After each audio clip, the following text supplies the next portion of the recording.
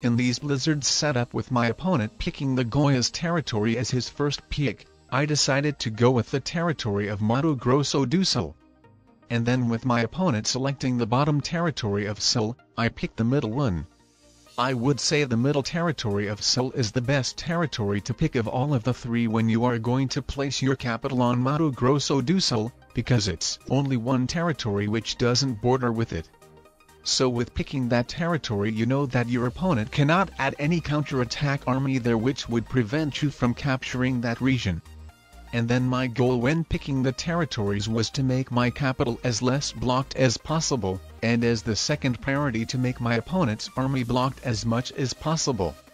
The first priority went to my capital, is because with me going second I'm more or less forced to put the majority of my troops in my capital, while with my opponent going first, he could add his troops to wherever he wants and then at the end of the turn fortify them to his capital back and be safe with that.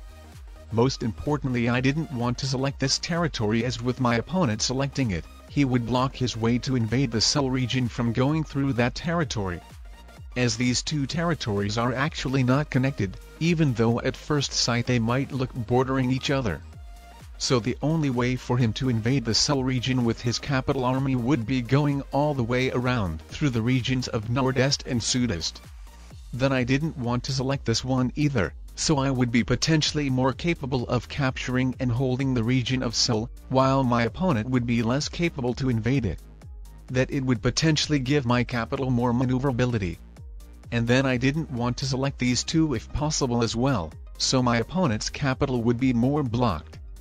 Especially this one, so my capital would have the way to attack from that side if needed, while my opponent's capital troops would stay blocked from attacking through that way until I go through that territory by myself. And then if my opponent selected both of these territories then I will still have full access to go capturing his territories and invade his captured regions with my capital troops, if like I'm blocked from another side or so.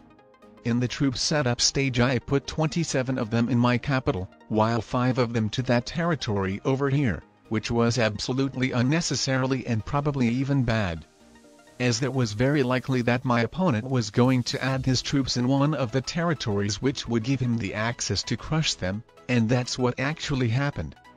That blitz roll gave him the attacker's advantage, but fortunately I lost only 2 troops more.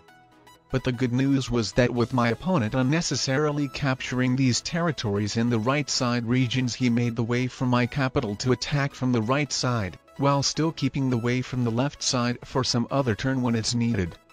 Also everything combined, gave me a nice opportunity to take over the region of Sul properly guarding both of the non-capital borders, and then invading my opponent into all of his captured regions without unblocking his capital army. Unfortunately I forgot about his 7 troops army in the 6 troop region, but that didn't really matter too much.